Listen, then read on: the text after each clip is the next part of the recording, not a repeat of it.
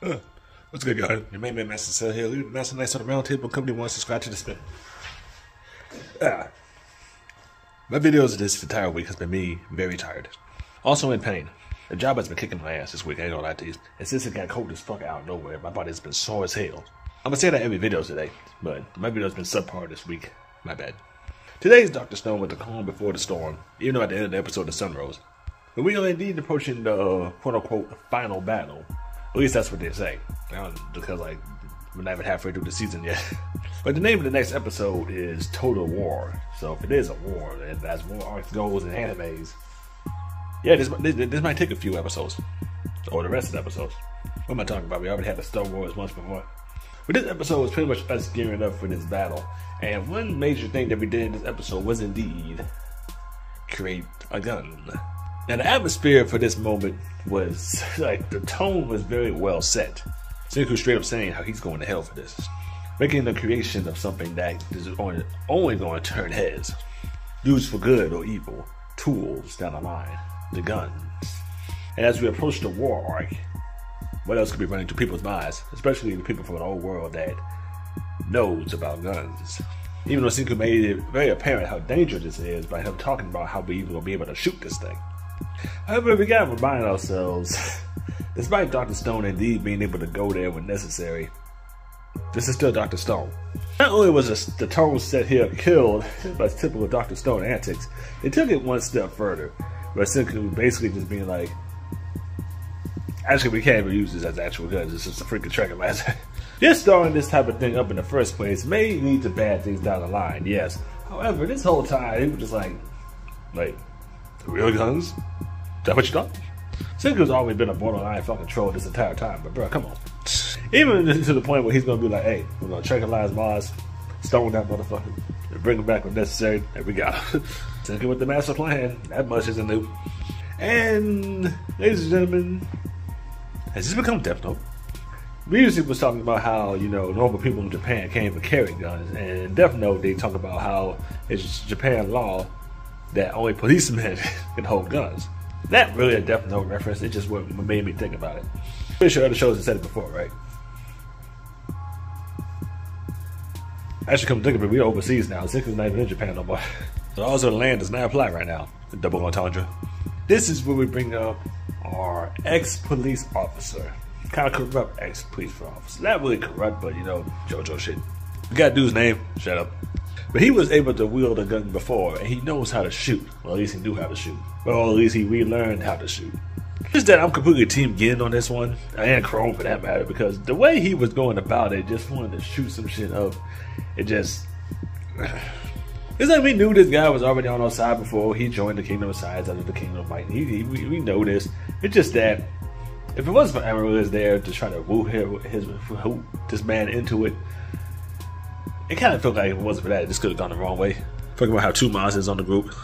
We already got this guy and they're playing for themselves. You telling me now we got a shooter that we can't trust to have our backs, but gotta stand behind us? Speaking of Amaryllis, she apparently got an elope now, promising herself to people beating drums and shit.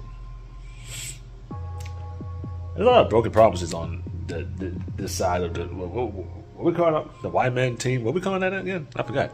Kingdom of Fuckboys. They tried to kill Ginro. Fuck them. Ginro and Kukaku.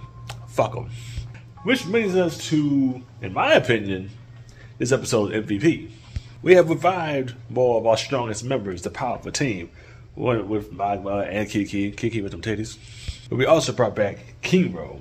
Man, we haven't seen for a while.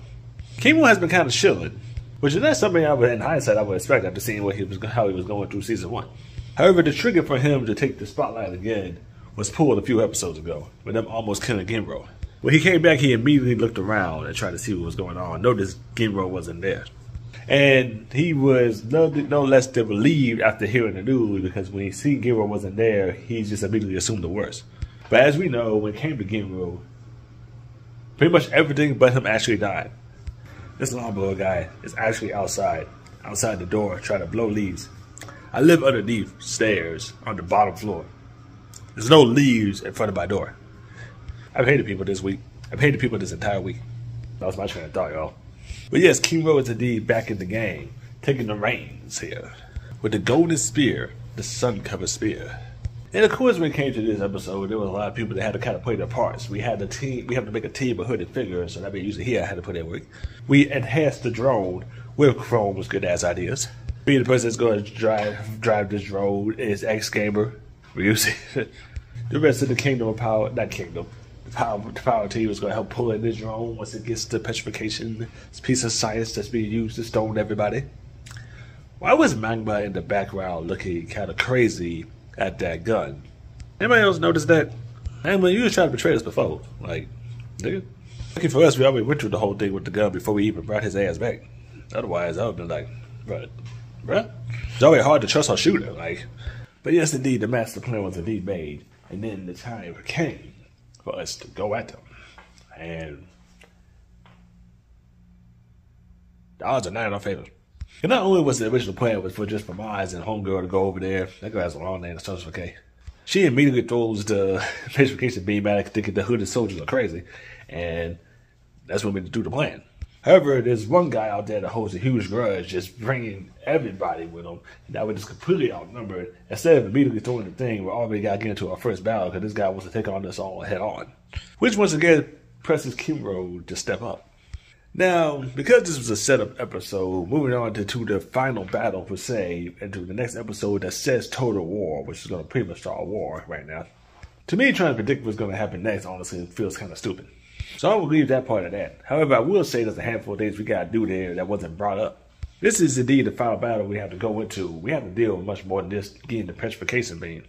First off, there's still Gimura Kohaku that's petrified. There's the Spearman, which on the low is Kiro's real target. White Man's still stoned up top. We still got to figure out about that. Kind of like this being the final battle is what being advertised, but hopefully not. But anyways, we're going to let Dr. Stone tell that story. After 3.5 seasons, they've been doing it pretty well. If y'all watch this video, leave me a comment. Let me know what you think.